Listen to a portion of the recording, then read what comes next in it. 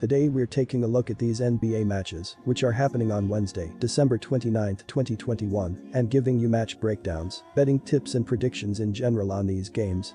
Welcome back to High Stakes, let's get straight into it. Also, don't forget to subscribe to get notified as soon as we release these sport prediction videos, and if you would like more betting tips and predictions, then check out our Patreon in the link down below.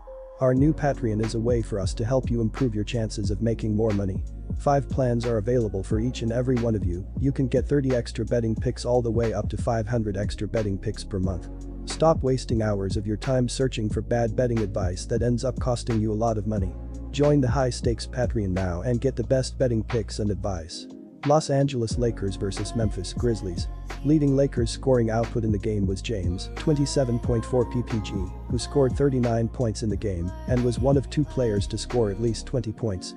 The defense needs to step up more consistently as they are allowing 44.6% of shots to fall against them and are giving up 112.3 ppg, which is 27th in the NBA. They need to play even better defensively if they want to pull out the win.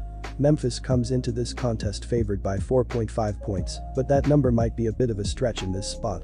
With LeBron playing center on Tuesday, the Lakers flourished on offense and benefited from better floor spacing by getting some additional 3-point shooters on the floor. Meanwhile, the Grizzlies are coming off of an emotional last-second win versus the Suns, which could leave them primed for a letdown spot against a Lakers team that has underperformed to this point in the season.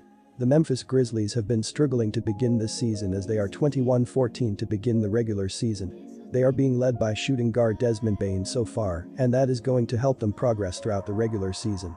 They are coming off a 114-113 road win against the Phoenix Suns. The biggest problem that popped up was the fact they allowed the Suns to shoot 51.1% from the floor throughout the game. Our first betting advice is to pick Los Angeles Lakers +4. Memphis escaped with a 114-113 victory on the road in Phoenix against the Suns on Monday evening. Ja Morant scored 33 points, including the game winner in the final seconds, to propel the Grizzlies to victory. Desmond Bane added a career-high 32 points, while Steven Adams added 13 points, 16 rebounds, and 7 assists in the win. In Tuesday's win, James started at center for the first time in his basketball career. The gamble paid off in a big way for the Lakers, who shot 14 for 34 from 3-point on the night. According to dunksandthrees.com, the Lakers come into Wednesday's matchup ranked number 24 in the NBA, with an adjusted -3.1 net rating. Los Angeles has scored at an adjusted rate of 106.9 points per 100 possessions for the season, 26th in the NBA. The Lakers have been slightly better on defense, posting an adjusted 110.0 defensive rating through 35 games, 19th in the NBA. Our second betting advice is to pick over the total.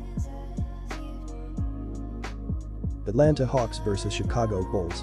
Atlanta got center Clint Capella back from the COVID protocols, but the absence of Young remains a major hurdle.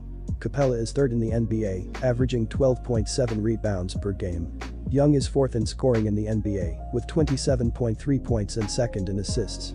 They desperately miss his playmaking ability. Other Hawks who remain out in protocols are Danilo Gallinari, Kevin Huerter, Timothy Luwawu-Cabarrot, Lou Williams, Onyeka Okongwu, Sheriff Cooper, Jalen Johnson, and Wes Iwundu. We just saw these teams meet Monday in Atlanta, and the Bulls got the better of the Hawks, even with the return of Trae Young.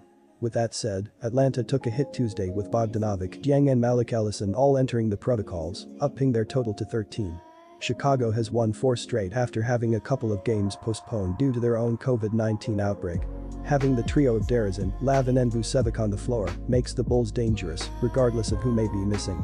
The Bulls and their rejuvenated roster are playing excellent basketball this season. The additions of DeMar DeRozan and Lonzo Ball have given them an elite defensive backcourt capable of playing with the best teams in the Eastern Conference.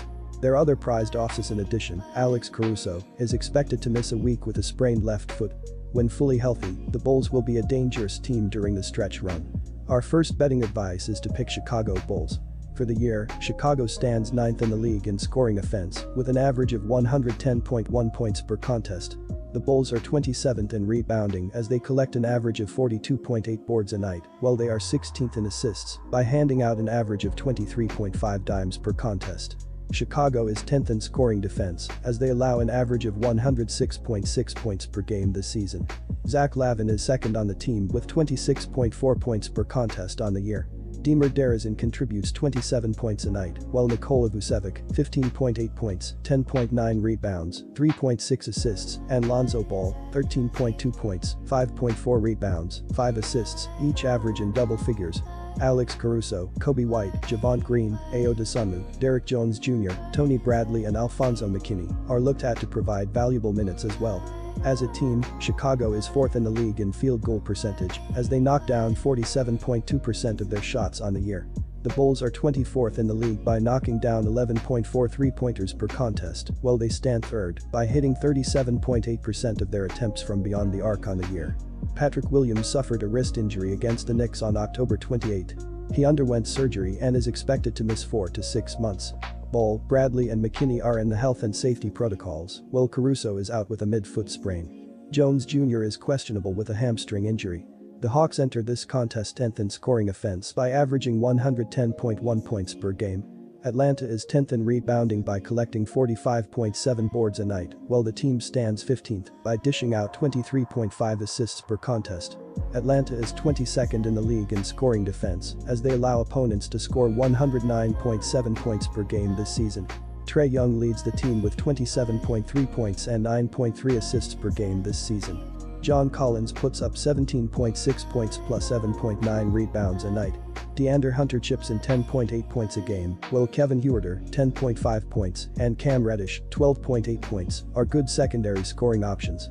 Clint Capella, 11.2 points, 12.8 rebounds, 1.5 blocks, Bogdan Bogdanovic, 11.7 points, Gorgui Dieng, Lou Williams, Danilo Gallinari, Onyeka Okongwu, Solomon Hill, Dylan Wright and Skylar Mays are key rotation pieces for coach Nate McMillan. Atlanta is 13th in the league in field goal percentage by hitting 45.9% of their shots from the floor this season. The Hawks are 15th in threes per game as they hit 12.3 per contest and stand 2nd in three-point percentage as they hit 37.9% of their attempts from beyond the arc. Hunter, wrist, had surgery in mid-November and is expected to miss 8 weeks, putting him out until sometime in January. Hill is done for the year with a torn hamstring. Williams, Wright, Collins, Gallinari, Bogdanovic, Dieng, Huerter, Okongwu, Timid Luwawu-Cabarrot, Wes Iwundu and Sheriff Cooper are all in the health and safety protocols, so keep an eye out for updates about their status. Our second betting advice is to pick under the total. Miami Heat vs San Antonio Spurs. The Heat come into tonight's game having defeated the Orlando Magic by a score of 93-83. In a strong defensive effort, Miami held the Magic to just 31% shooting from behind the arc. The Heat held the biggest advantage in the paint, outsourcing Orlando by a margin of 46-34. The San Antonio Spurs have been in great shape as they've won 4 of their past 6 games, and they will be hoping to bounce back after having their 3-game win streak halted by the Jazz in a 110-104 home loss on Monday.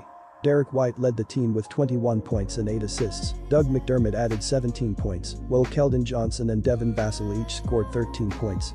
As a team, the Spurs shot 45% from the field and 10 of 30 from the three-point line as they struggled to keep up with the Jazz in the first half and trailed by as many as 18 points before pouring in 34 points in the fourth quarter to keep the final scores respectable.